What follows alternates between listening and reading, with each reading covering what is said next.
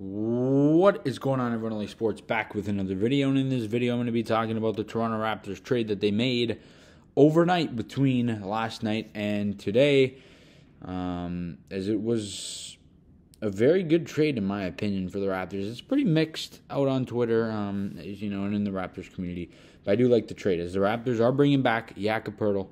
And the reason I'm making this video so late, almost 24 hours after the fact, is because I did want to I wanted to kind of see exactly what the Raptors did for the entirety of the trade deadline and kind of evaluate it based off of that. And I like what the Raptors did at the deadline. I personally, if you watched my video on, when I made the video about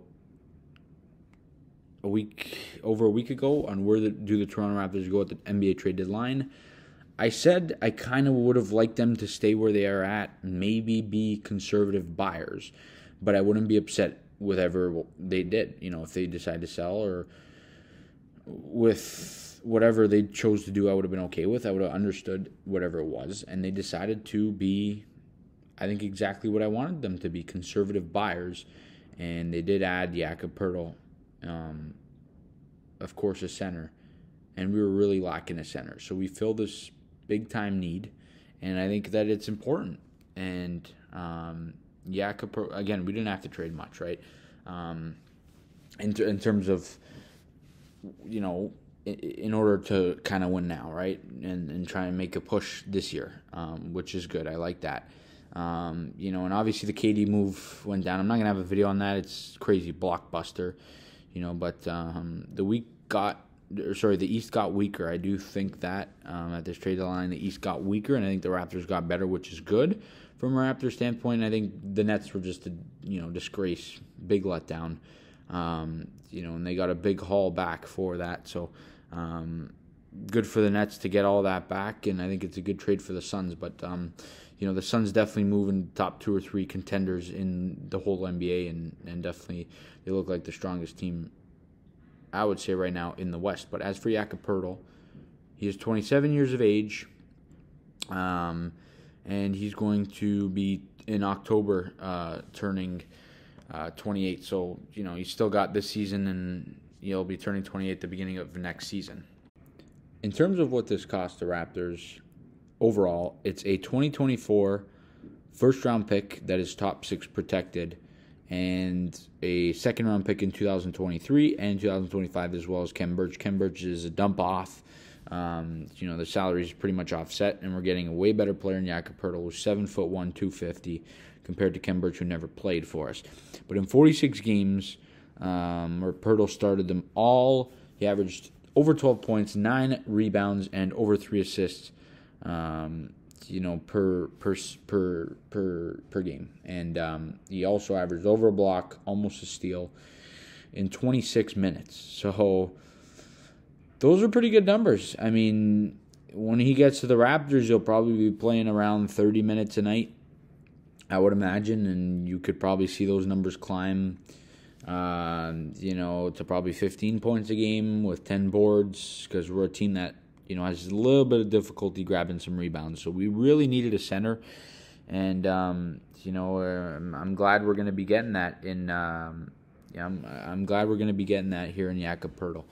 And it doesn't matter what he costs this year, because he's a free agent that we do own the bird rights to. So it really doesn't matter that he is a free agent, because it kind of just really offsets everything. And Messiah doesn't make this move if his intentions aren't to re-sign Jakob.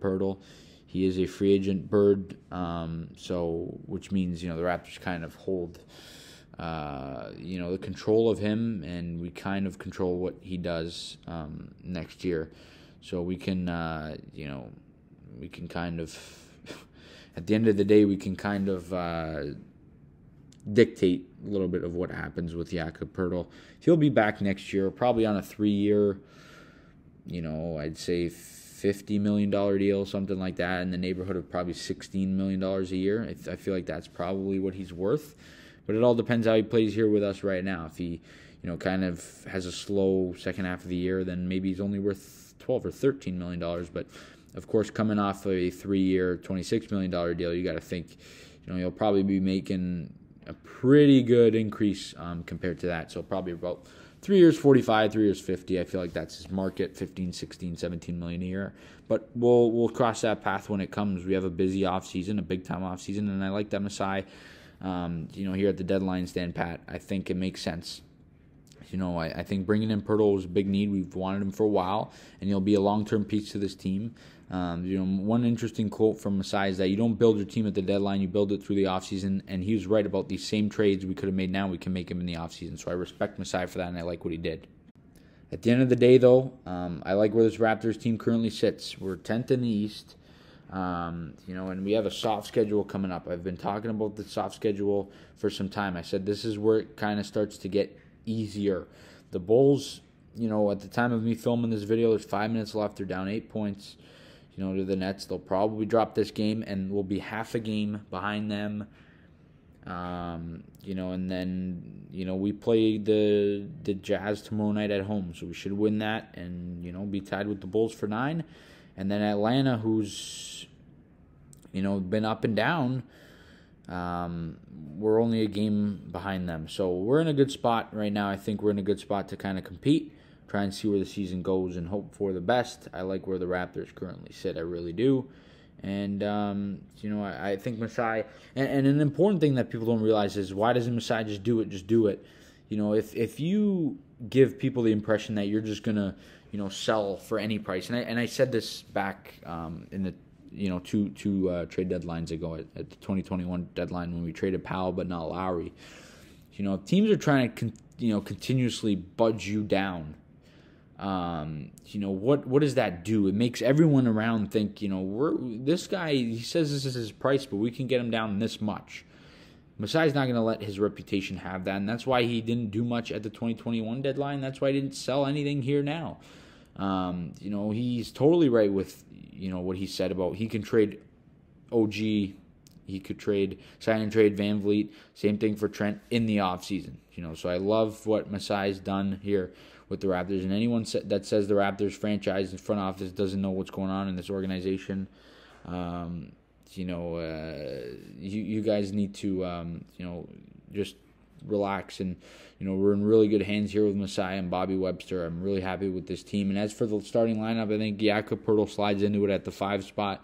You probably got Barnes at the 4, Siakam at the 3. But it's kind of interesting how they would do it, actually. Maybe they put Barnes at point and Van Vliet at shooting guard, and Van Vliet's kind of just the ball carrier. I don't know how they would do it, but it would be Poeltl at the 5, and then I think the other 4 starters would be Pascal, Van Vliet, obviously, OG, and Barnes when everyone's healthy. Trent probably slides to the bench with Boucher and, Achua, and that's a pretty good unit there, Thad Young. I think we have a decent bench unit. I think we're going to see a little bit more of them here in the second half. They played some good quality minutes last night.